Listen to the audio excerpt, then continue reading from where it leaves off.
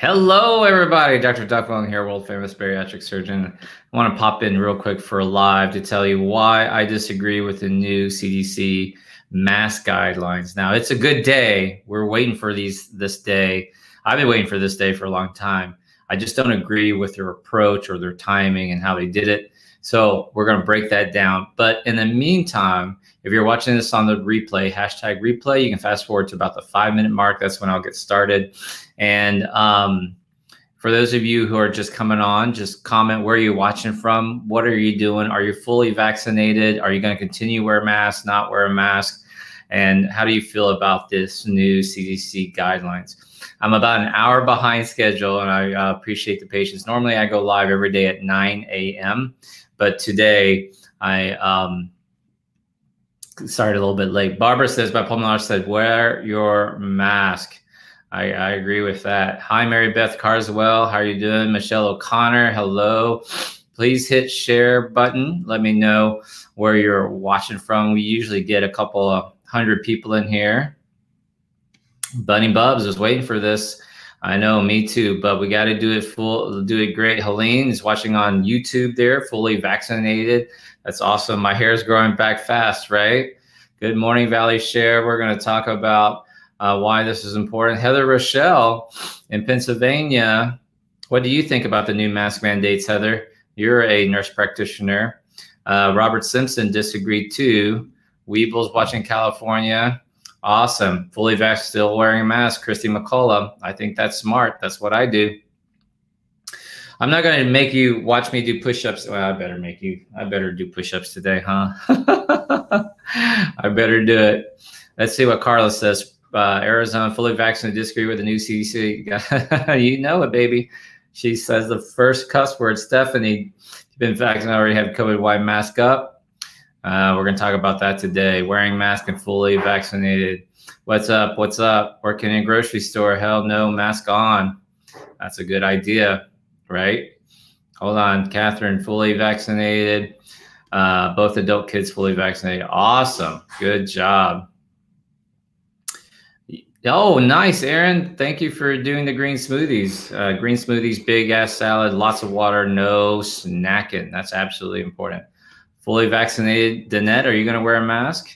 Let's see what we're going to talk about here. New York Yankee fully vaccinated COVID got it again. Yep, 94%. Right, 6% people will still get it. And I saw that article about the New York Yankees. And we'll see. We'll see what they were vaccinated with. I don't know. Okay, so in case you're just new to me, new to the whole what's happening in May, I have a private challenge group, and I challenged them to go live every single day in May, and I said I would do the same thing. So here we are. Today is, I think, the 14th. Let me check. May 14th. Yep, Friday, May 14th. And I also started doing push-ups. Why? I hate doing push-ups. I'm a scrawny, skinny-ass Asian, but I love to garden. So one of the things I teach my following and my patients is that if you're trying to develop a new good habit, but you don't like it, you need to tie it to something you do love, okay? So, and you need to start super small. So I actually started with one push-up, I promise you. It's been about 2 months now. And then I was like, one push-up is kind of silly. I can do one push-up. So I started doing 10 push-ups. And now I'm up to 30 push-ups a day. So I owe you push-ups. I'm going to do that real quick. You guys can count me off while we wait for some people to go on. You can hit the share button. This is my new office in my new house. All right, all right. So let me get you guys back here. Okay. That's hopefully y'all can see me here on the ground here. Count me off. Ready? Yep. Oh. And I'm going to tell you right now, I don't feel like doing push-ups. I don't want to do push-ups, but there's some gardening stuff I've got to do. So I'm going to do push-ups. 30. Ready? Count me off. 1, 2, 3, 4, 5.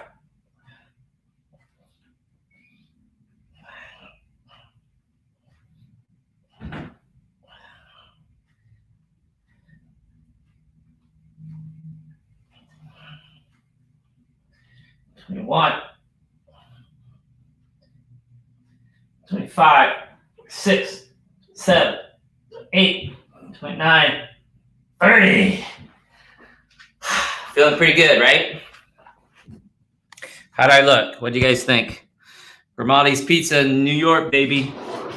My friend owns Grimaldi's, the entire chain. He's in my mastermind group. Okay, so thank you guys. It's getting easier, man. Today's Friday. Sunday, I have to go increase to 32. So if you're watching next week, I'll be doing 32 push-ups. We'll see how we do. All right. Yup. That's it. I did it. Let's go. All right. Thank you for hitting the share button. I appreciate that. That's awesome. Yep.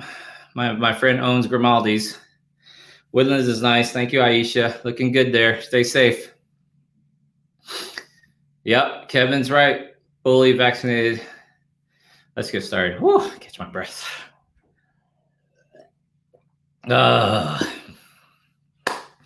Hi, everybody. I'm Dr. Duckville, world famous bariatric surgeon, author of 13 books. You might know me from my COVID videos. And as we wind down this pandemic, I'm going live every single day in May to kind of give you some impartial information, what I think is going to happen, what we need to do. So today is May 14th.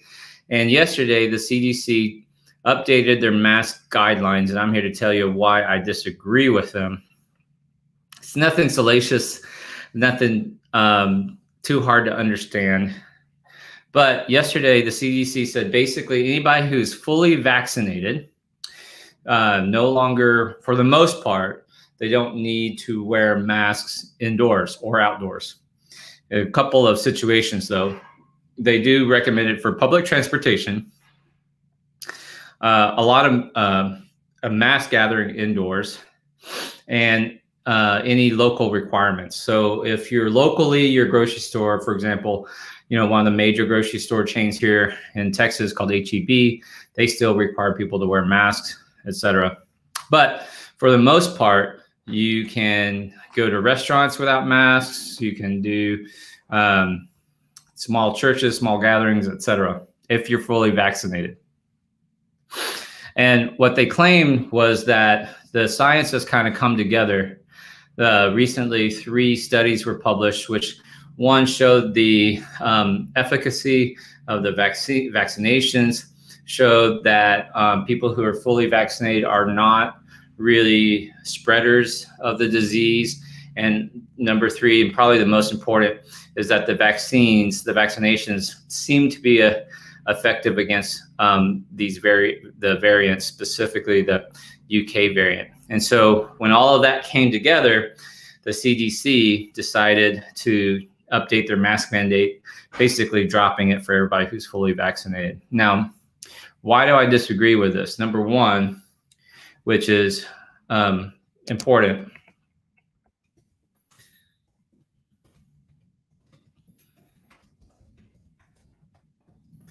Okay, so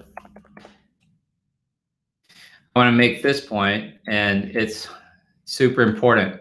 Now, only 45% of Americans are fully vaccinated, which is amazing, because a few weeks ago we weren't even there, and we have a lot of naysayers, etc. I think we'll get to the goal of 70% by 4th of July. That's happening pretty quickly. We're getting to about 2.5 million vaccinations a day here in America. But another way to look at this, though, is 55% of Americans are not vaccinated. And we know that the vaccines are, while wonderful, they're not 100% effective. They're 94% effective. So you still carry a 6% chance of catching COVID fully vaccinated. 6%, very low, but you can still catch it. In the recent news this morning, the New York Yankees announced that 8 of their players, though they were fully vaccinated, tested positive for COVID. Also, Bill Maher, the TV show guy, he tested positive for COVID, even though he's supposedly fully vaccinated. So you can still catch COVID. Now, having said that, these people who have caught COVID while fully vaccinated, for the most part, they're pretty asymptomatic or mildly symptomatic, which is what we want with a vaccine. So 94% in the big studies, right, which is why the vaccines were not fucking rushed. There were no shortcuts, et cetera, et cetera. These big studies that showed the efficacy of the Moderna and Pfizer vaccines, 94% did not come down with COVID.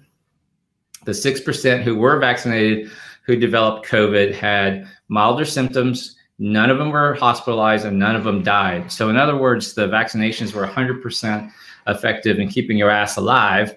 And also, if you did catch it, then you had a much milder case of it. So that seems to be the case with these athletes and Bill Maher, who recently came down with COVID. Now, the problem is I'm going to do number 2.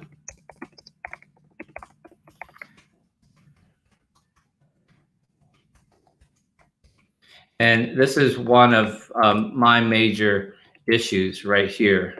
I usually do these caps on. So the problem is we still don't know the real long-term effects of COVID. We know long hauler syndrome, right? A lot of patients now, some up to 30%, 30% of patients who recover from COVID have lingering effects. This is commonly known as long haulers syndrome, like they're called long haulers.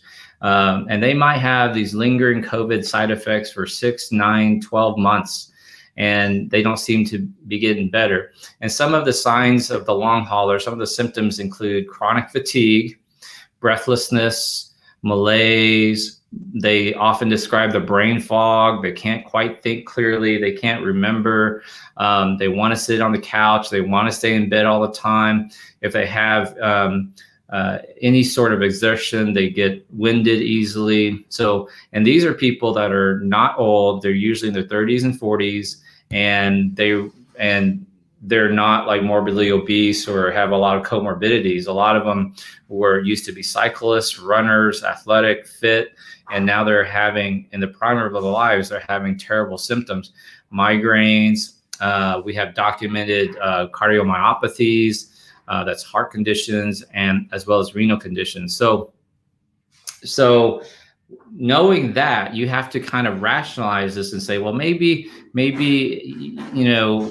might survive COVID, but I don't want to risk the chance of having this long hauler syndrome when we know that 30%, that's almost 1 in 3, will have some sort of lasting problem. And the problem is we don't know how long it lasts. Okay. What I will tell you though, because it's not in the news, pay attention. This is not in the news. There are organizations, the big money people, they are already starting to set up clinics designed specifically for long haulers. So that is not in the news, but the people in the know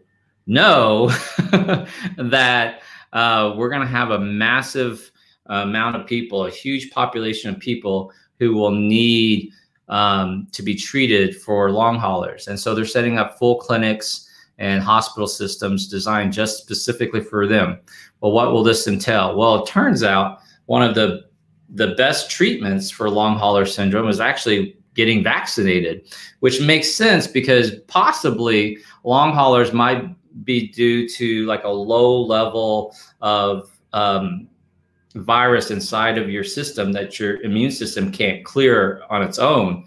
So when you get vaccinated, that would make sense that now you develop antibodies and memory B cells and T cells that then boost your immune system and helps to clear any sort of lingering low levels of virus. Does that make sense?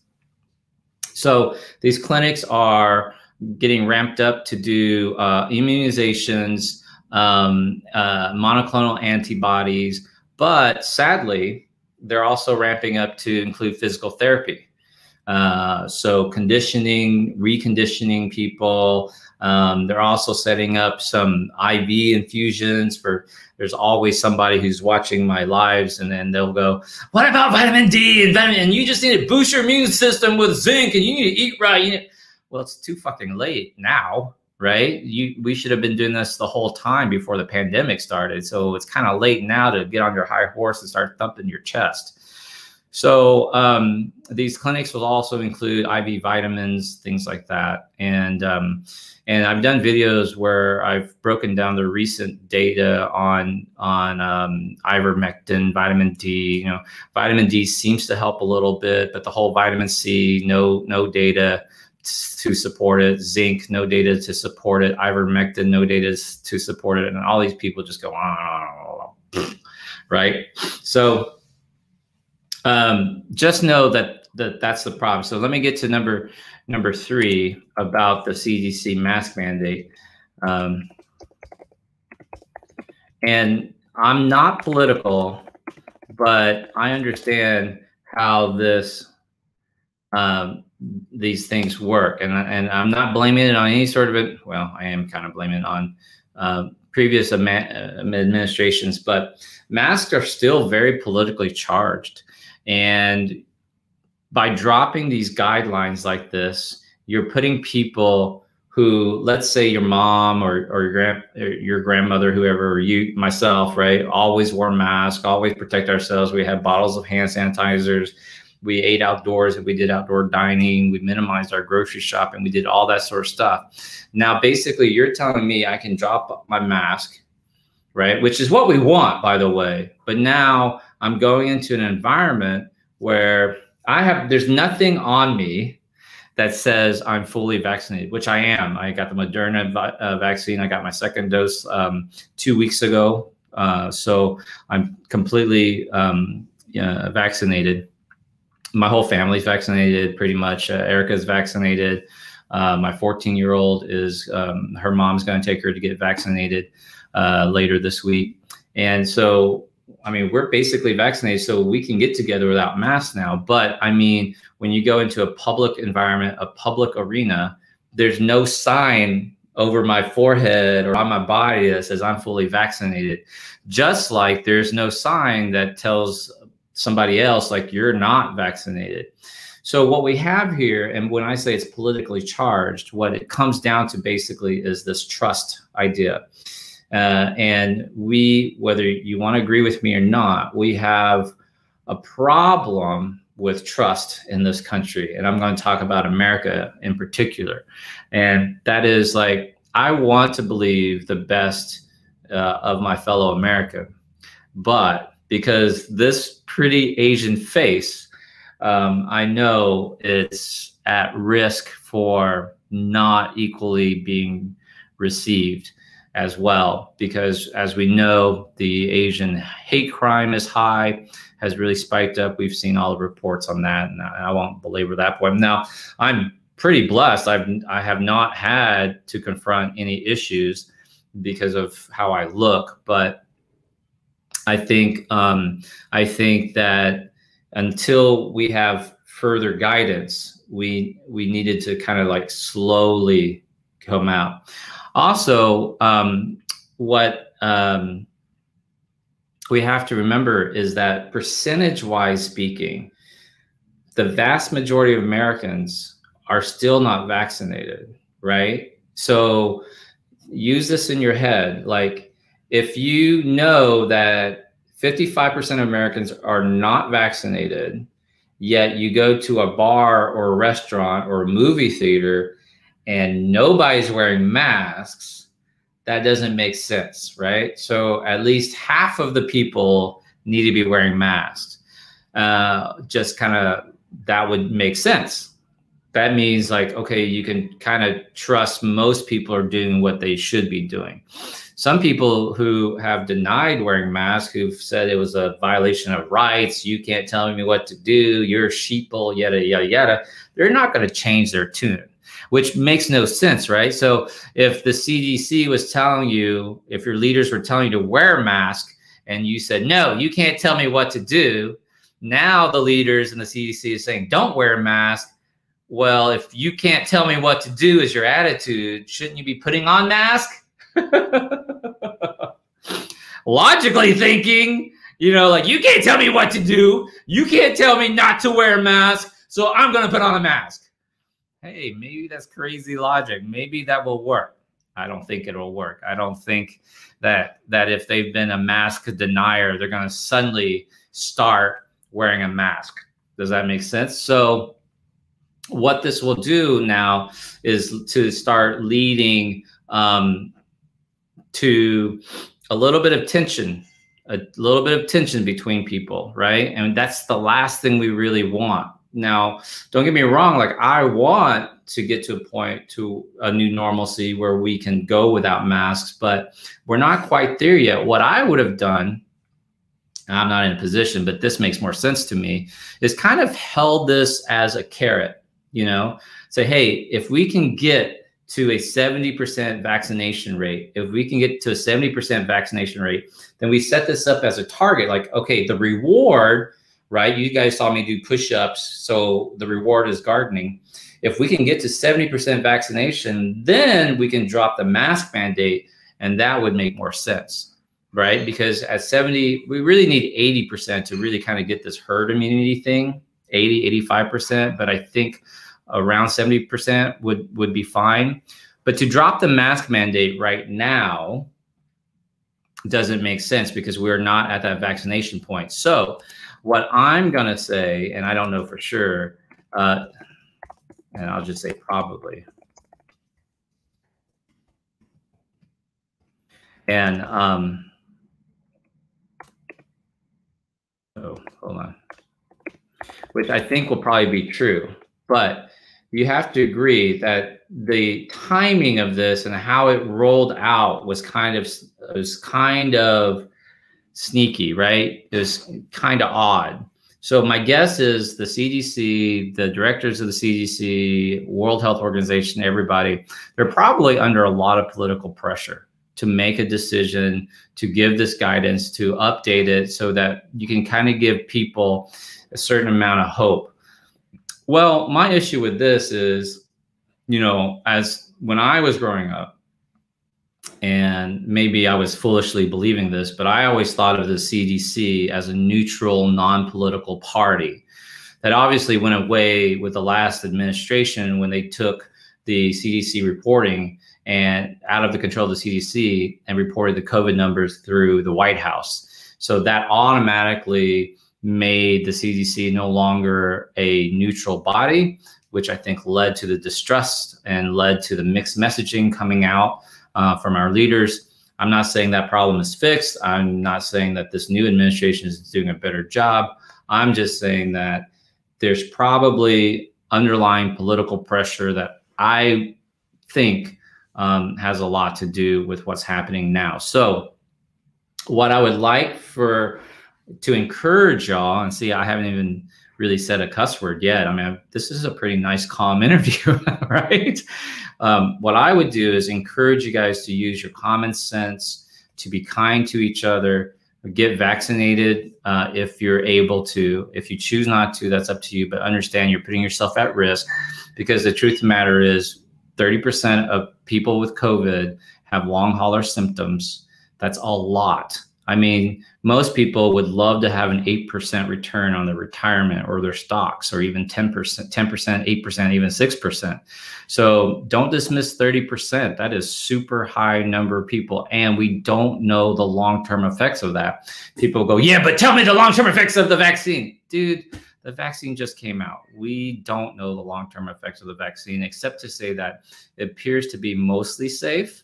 But we can also say, that the vaccine appears to be mostly safe, and we know that long hauler syndrome appears to be really real and devastating. So will long hauler syndrome get better as we get better treatments, vaccinations? Yes, possibly. Might there be a few blips or whatever with vaccination? Sure, just like we saw with the J&J and the 6 blood clots. But remember, blood clots happen all the time. I mean, there are lots of reasons why people get blood clots. Just taking a birth control pill is a risk for blood clots, but women take birth control pills all the time. So there's this really confusion when people who barely pass science is trying to have an opinion, and you're entitled to your opinion, but just remember, like, there are sometimes, like, it's better to give up your opinion and just do what you need to do, wait out the time, and we can get back to a better level of normalcy. All right. Thank you guys very much for watching. If you've enjoyed this, please hit the share button. Please hit the like button. As always, I will edit this down and put this up on my YouTube channel. I appreciate y'all very much.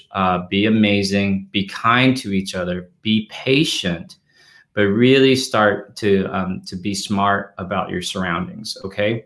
And I'll go live again tomorrow and this weekend. I'll see you soon. Thank you guys. Bye.